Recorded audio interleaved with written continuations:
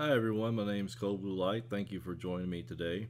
The last time we worked on our project, we added a save and load function to the game, and all that does is it reads a text file and finds the node path stored in that file, and then it'll load it from that file and then go to that scene.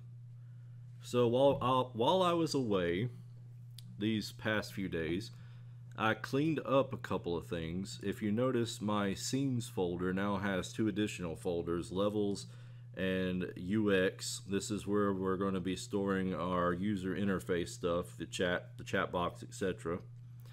That did cause me some issue in the form of broken dependencies, but that was really easy to fix, and all I had to do was essentially just delete the node out of the scene and then reset everything back up. So once that was done, and I did a little bit of cleanup tasks, I worked on the last bit of scripting for the buttons and for the chat box. So let's go ahead and take a look at the game so far. I'm gonna go ahead and run it.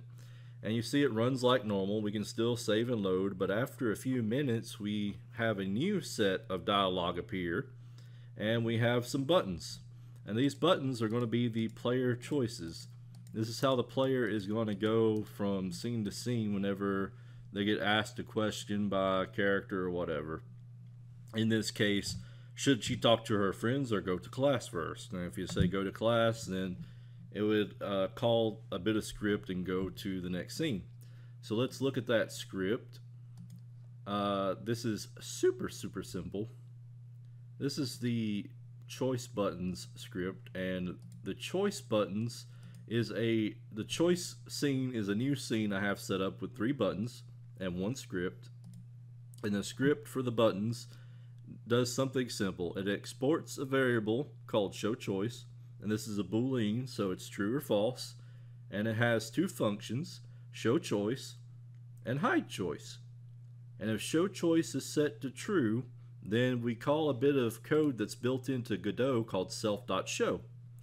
But if show choice is false, then we hide everything. That way we can hide all the choices when we go from scene to scene, so it looks more natural. You know, most visual novels don't instantly show the choices. They have a bit of dialogue, then the choices appear, and this allows us to do that. Alright, that's all this does. Let's take a look at our chat box now. Our chat box has had a bit of work done to it, and that work is 3 variables being exported as strings called choice 1, 2, and 3. And these choices tie into the buttons. Right now they don't do anything because I haven't set them up in that scene to do something. But let's continue down real quick. On function ready, we are calling a variable called show buttons, and it's set to get a node, and the node it's getting is our button choice 1. Okay? And from choice 1 we're calling hide choice, because when the scene starts we don't want our choices to be visible. Okay? So in the first scene, when it runs, this gets ran first, because when the scene's ready it's going to call show buttons.hide, and that hides our buttons. Okay? Now next, if we continue on down, we have the usual stuff that we did the last time, except when we get here we have a new function called onTimerTimeout, and that's because inside of our chat box scene we have a new node called a timer node. And a timer node is a timer that we can use to trigger events automatically on a set amount of time. Right now it's set to 3.9, and if we look over here on the node tab, we can see that all I've done is taking the timeout signal and connect it to the chat box. Alright, so when this timer times out, it's going to call show buttons again. We have to do this for a second time because we're inside of a different function. So variable show buttons is still getting the node choice 1, and it's calling this time show choice instead of hide choice. Then we are setting our text speed back to 0, and then setting the text dialog to be our next set of dialogue. Okay, so if you remember, every few seconds we have draw text adding up, and this is what draws our text one character at a time. So when the timer times out, we need to reset that again. So we set it back to 0, and then because it's running in delta, it gets added back up over time, showing the text out once again to the maximum character limit. Okay, and that's all that's doing.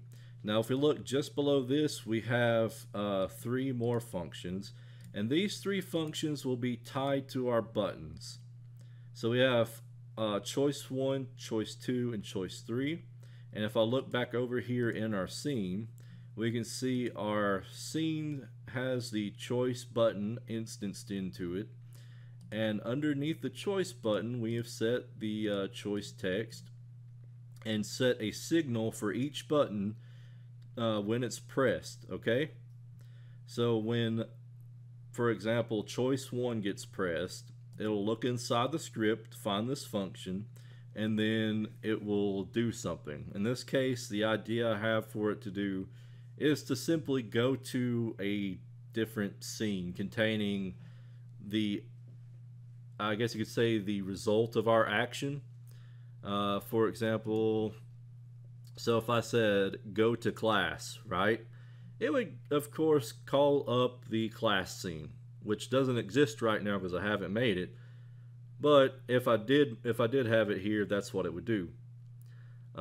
And that's the same for the other 2. I've just decided that the easiest way for a player to have choices and to interact with this basic project of ours is to just change scenes, and inside that scene it'll do something different, and so forth and so on. For example, inside of our schoolyard scene, we have different dialogue.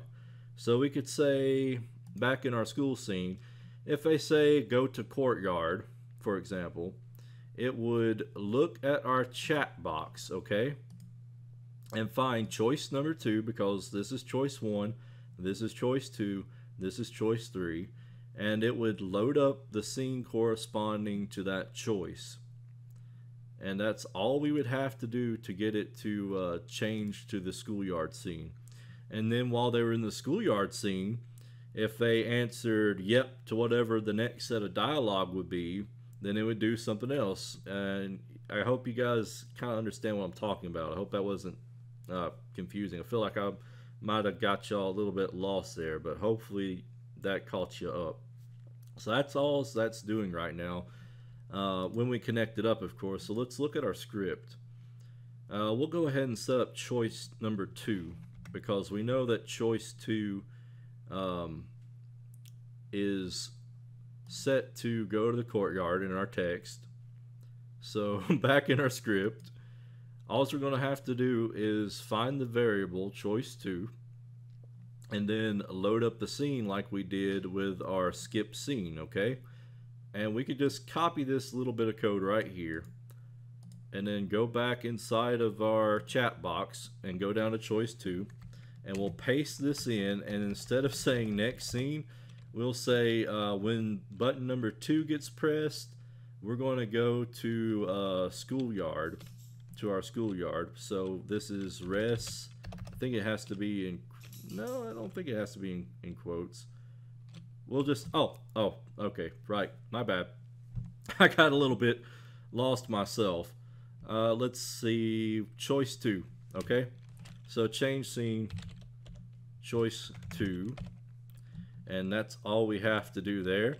Now if we go back to our scene here and we find our chat box, we can see choice 2 is blank, so let's set this to be res semicolon / scenes / levels, because I've added a new folder, and then we need to set it to be schoolyard.tscene.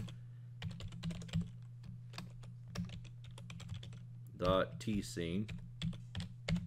Okay, and if we save that and we run it, we'll get our text showing up, and then it will ask a question: should I talk to my friends or go to class first? Well, let's go to the courtyard and try to talk to our friends.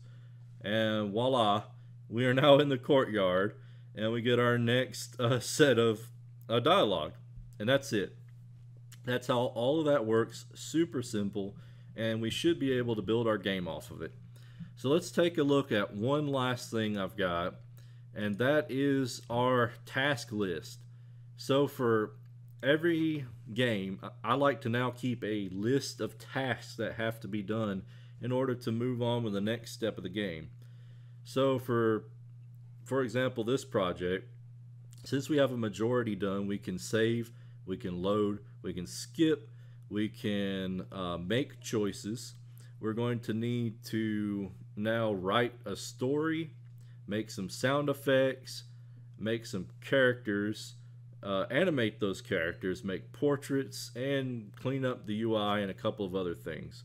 So we got a lot of other tasks ahead of us, but that's all of the programming bits done for today. I hope this helped you guys out, and if it did, hit that like button and subscribe and share this around, and thank you guys for staying with me. My name is ColdBlueLight, and I will see you next time.